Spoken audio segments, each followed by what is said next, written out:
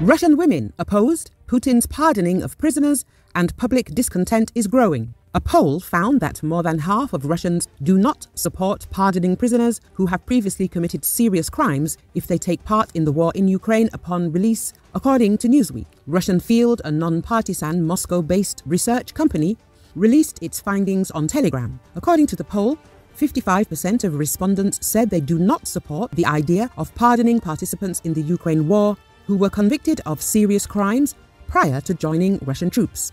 32% of respondents said they do support pardoning prisoners who fight for Russia.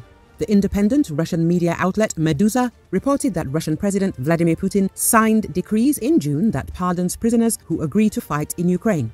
Putin reportedly said the recidivism rate among prisoners who become soldiers is low. However, there have been multiple media reports of former prisoners accused of committing serious crimes, including murder, after they returned home from the front lines of Ukraine. Women were most likely to oppose the idea of pardoning prisoners who serve in the military, with 60% stating they are against it, compared to 27% in favor of pardons. 48% of men oppose the pardon plan, and 39% said they support it. Younger respondents and people with higher incomes and/or higher education levels were more likely to oppose pardoning prisoners, according to Russian Field.